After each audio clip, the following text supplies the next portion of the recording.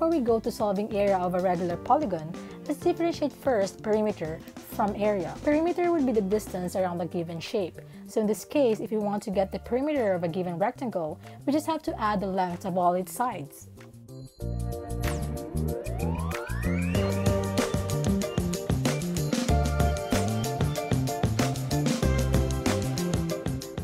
However, when we say area, that would be the space occupied inside the given two-dimensional figure.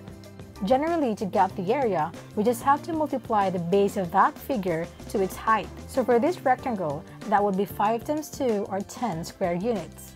But what do we mean by that 10 square units? To picture this out, let's transfer that given rectangle to this grid.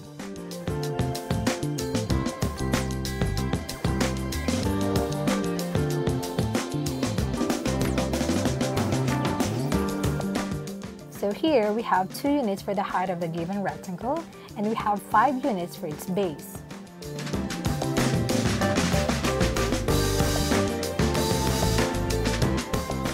Note that if the given unit would be meters, this would be 10 square meters. So where would that 10 square meters be?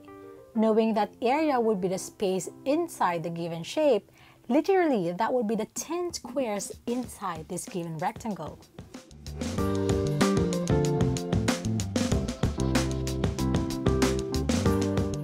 Notice that whenever we want to get the area of a given shape, we'd be needing 2 things. That would be the base and the height.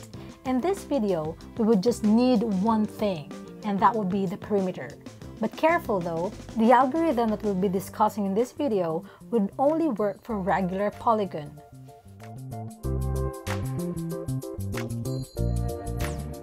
Let's have this example. See, the given perimeter of a square would be 12 units. So the 12 unit line here will be used to make a square.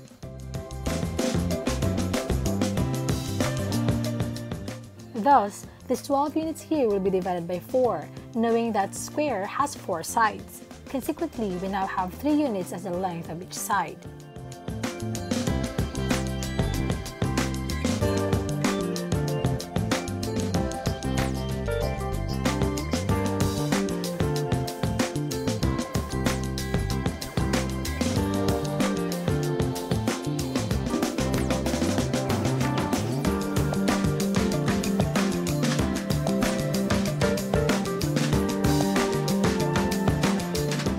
So here, each side of this square will have 3 units as its length.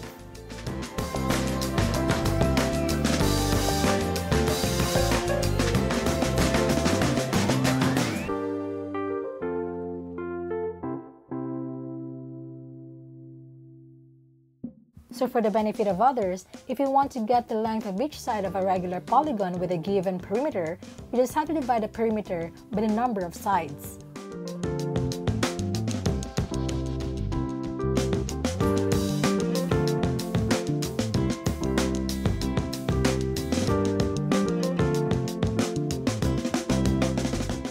Once we know the length of each side of a regular polygon through the use of perimeter, we can now proceed to solving of the apothem.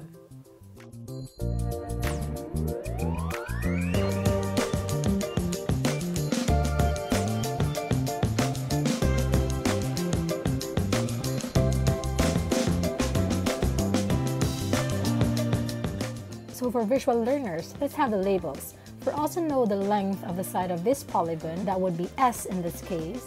We have to divide perimeter, that's P, by the number of sides, which is N.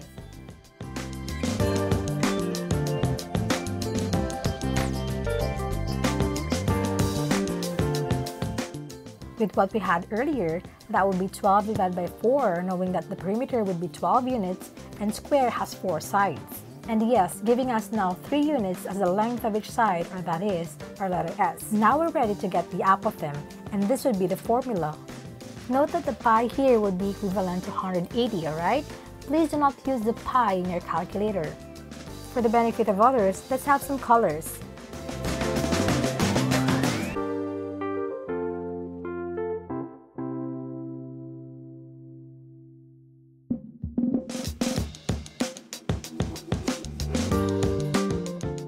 Now, with s equals 3, we now have 3 over 2, and pi to be equivalent to 180, this would be tangent 180 times n, which is 4, minus 2 all over 2 times n, or 4.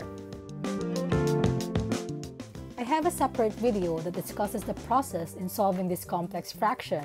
Just click the eye icon there at the upper right corner of your screen to be redirected to that video. Heads up, that would be a raw video, so I do apologize if the volume of my voice wouldn't be that good, okay? But the good thing about that raw video is that I'd be discussing the process of solving this fraction in 3 different types of calculators.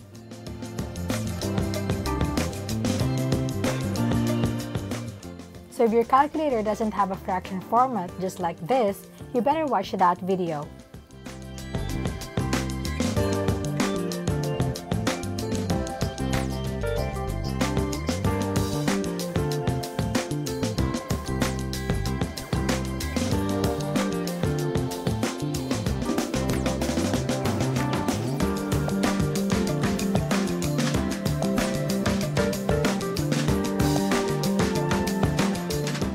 With the solved apothem through the use of the given perimeter, we can now solve for the area.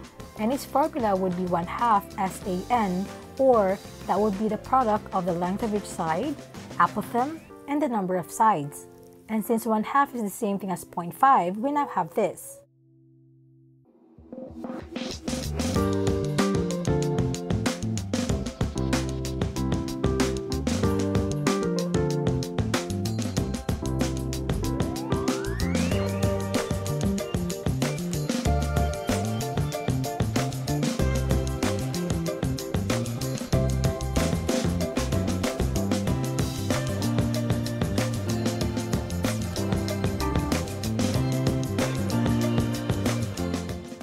Want to check if our answer is correct?